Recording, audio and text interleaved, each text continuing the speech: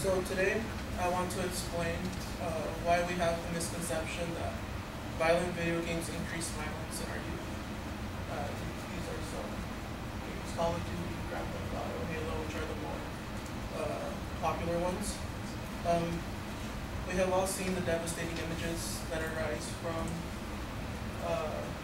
school shootings, mass murders, such as the ones that happened in Virginia Tech, Columbine, and this one is actually from the Sandy Hook Elementary School. Whenever a tragedy of such great proportions happens, we try to find someone to blame.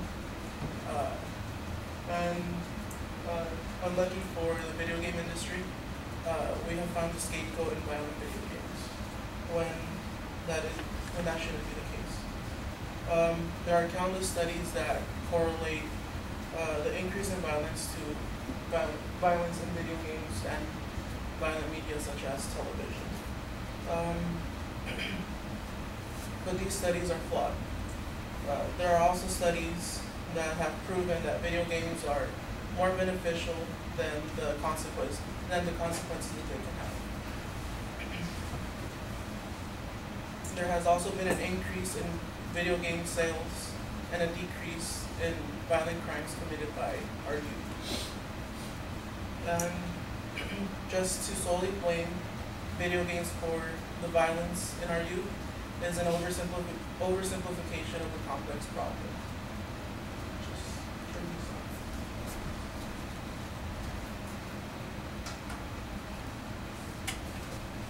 on. Whenever you Google the words video games or violence in video games, you are bombarded with studies and clinical studies and all types of experiments that show that video game violence increases violence in our youth, such as Craig Anderson's, they follow the same structure, such as Craig Anderson's study, Craig Anderson is the director for the study of violence at Iowa State University. And this is his quote: "Working with 3,034 boys and girls in the 3rd, 4th, 7th, and 8th grade, Anderson and his colleagues asked the children 3 times in 2 years about their video game habits, and they were also given standardized questionnaires designed to measure aggressive behavior and attitudes towards violence." These studies are flawed because, for once in this study, they went to Singapore to do the study. The culture in Singapore is different to the culture in America. Secondly, the study is not controlled. There are too many variables besides the video game that can contribute to violence, not just the video game. 3, you can't be 100% sure that the kids are being honest whenever they are answering the questions that the interviewers are asking them, or filling out the questionnaires in a truthful manner. Games have also been proven to be beneficial, including those of violent nature such as Call of Duty, Halo, and Grand Theft Auto, as you guys saw earlier. According to Lisa Bowen, writer for the American Psychiatric Association, first-person shooter games have been linked to strengthening spatial navigation, reasoning, memory, and perception, which has critical implications for education and career development. She also states that video games teach children resilience through failure. As children fail throughout games, they have to learn how to defeat the boss, and then they get to the next level. And then children can use this emotional resilience in their everyday lives. We focus too much on the negative aspects of violence in video games when there are so many more positives. We also have increased hand-eye coordination and critical thinking skills, but those 2 were the most important, so those are the ones I chose to focus more on. Video game sales are at an all-time high, and crimes for young offenders are on the decline. According to the Times, between 1994 and 2010, the number of crimes among young offenders have decreased by more than half to 224 per population of 100,000. At the same time, video game sales have more than doubled since 1996. Video games are not the reason for the decrease in crime, but if we were to follow the same logic that the studies that you see all over the internet, then if the increase of violent video game sales has gone up, then so should the crime rate. But it has actually gone down. According to Christopher J. Ferguson, member of the American Psychiatric Association, has his PhD in psychology, he states, "In my own research, I have no evidence that video games or TV contribute to youth violence, dating violence, bullying, or adult arrest. Further, youth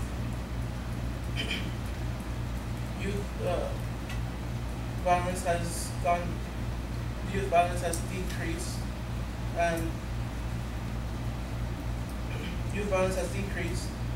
video game sales have been at an all-time high.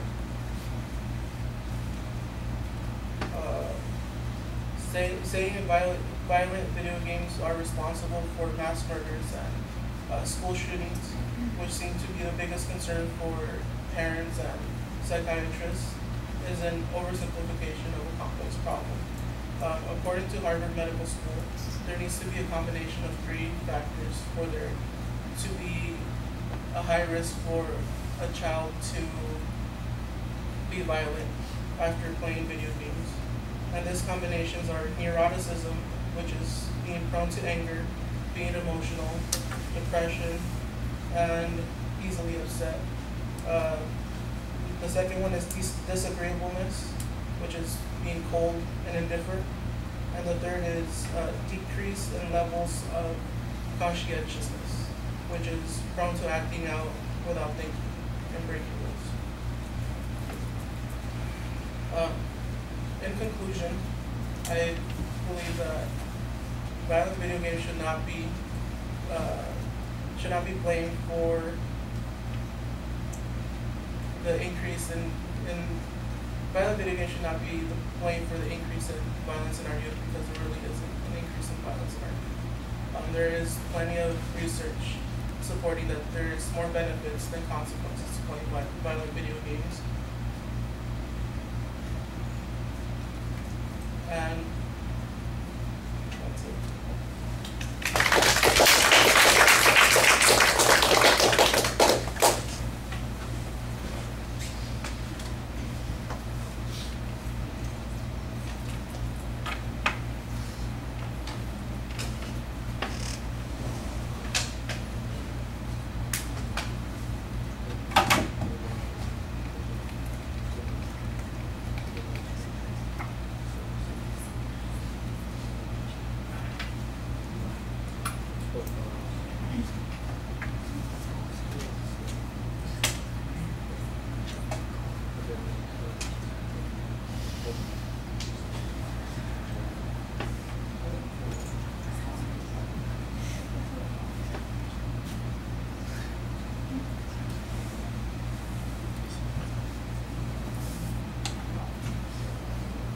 All right, Afadi, what did you think? So first of all, he chose a good topic, very interesting.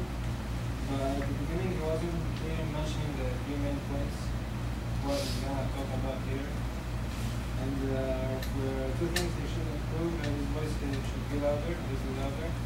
And he talked a little about the advantages of violent video games. He should have spoken more. And strong points, I like that he used the statistics of the increase of violent games and the picture of violent kids. And overall, the speech was good, and he ended up in a good way. Yeah, and he chose an interesting and effective. All right.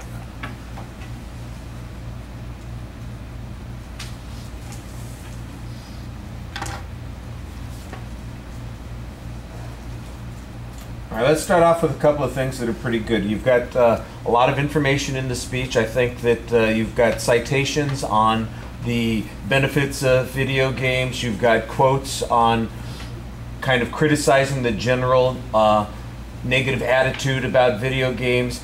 Some of those quotes seem a little redundant because I think I heard the same 2 or 3 sentences in 4 different places in your speech. So you do have a lot of information that you can use to support your point. And I think that you do a pretty good job speaking to the audience. You look at us, you are interested in the topic, you're doing a nice job trying to connect with us while you're speaking, so I think that that's a pretty strong point. There are some things that and the topic, I think it's a good topic to talk about for an audience like this. People who play those games, they hear this kind of stuff. This is a subject that I think people will be intrigued by. Now, some things that are, I think, a little bit problematic. Organizationally, it does not fit together quite the way it should. It really feels a little bit like you are all over the place. Like I said, I heard the same kind of argument in 2 or 3 different places, and you need to make it a little bit more coherent. Let's talk about why the research that links video games to violence is problematic, and let's look at the facts that show that that can't really be the truth because of the game sales in comparison to the amount of violence that's going on. Now, let's put that aside for a second. We've got that out of the way. Let's look at what the potential benefits are of playing these video games. Here's what all of those potential benefits are, and let's discuss it. You've got a simple 2-part structure. That's it. That's an easy speech. All right, and it's pretty straightforward to follow. But I get criticism of the research, then a little bit of information about some benefits, then some more criticism of research, and then background on why kids can't really become violent unless they have these predispositions in these particular categories. And then here's some more stuff that says that the video games will be positive. So it really feels like you are recycling through the material over and over again instead of building something that is clear and easy to follow. So I think organization is a big problem with the speech, that you need to fix that. I think visuals could have helped you a little bit with that. The video game images that you have at the beginning, that's okay. That's just, you know, a topic identification kind of stuff. That doesn't get you much. And the kids at Sandy Hook, that gives us a little bit of a justification as to why we're talking about that as an issue. But they have nothing to do with explaining the issues that you're talking about. They just identify what the topic area is. So a graph on that first point, for instance, that shows here's what video games are doing when it comes to sales, and here's what crime is doing when it comes to young people. And you can see that these paths are not crossing. You know, it's like video games going up like this, crime going down like this. How can we see this particular relationship that's going on here? That's a little bit problematic. What about the potential benefits? Well, you know, according to this one piece of research, people who play these video games have faster response times or greater memory and that sort of thing. So how much greater is their memory? You know, here's a graph or a visual from the research that shows us, you know, their ability to recall is 33% higher, or their response time is 25% quicker, or something along those lines, as a way of, because that's the point that you're trying to make, that there are benefits to playing these particular games too, that they're going to have those kinds of benefits. So I think you need some visuals that really talk about the subject that you're talking about, not just identifying the topic, but, you know, helping you make the point that you were trying to make in the presentation. Let me see. I do wonder, for instance, since you're using the general criticism of the video games, well, we should be getting more violence if video game sales have been going up and they've been more violent, and we're not getting that. The first thing that popped into my head after you said that is, okay, and where's the proof that as the video game sales are going up, that we are getting faster on our responses, better on our memory, doing more effective intellectually? If that is the relationship, then we ought to be seeing some measure of that. Is there any measure of that? And, you know, I don't know that there is or there isn't, but you don't have anything that goes that way, and it would be the perfect counterpoint to the point that you're making on the other side. So that jumped in there. One of the things that occurred to me that as I was listening that would have been helpful as a visual in that last part, where you're talking about what the psychologist says, that you've got to have, for kids to actually be affected by this or to have a negative violent behavior, they have to have these kinds of preconditions. Well, there's a simple list. You give a list with a little definition of it, and these things are required, and the video game may tip those people over, or it may not, but 96% of kids don't have these predispositions. That's the kind of thing that would be easy to visualize. Even if you just use the words, it would help us remember that information. I can't tell you what the terms were that you used there. You know, you had like 4 terms that they had to have these preconditions, or I don't know what the terms were. You said them, but that doesn't mean that they're easy to remember. And that's, like I said, one of those things a visual could help with. All right, thank you.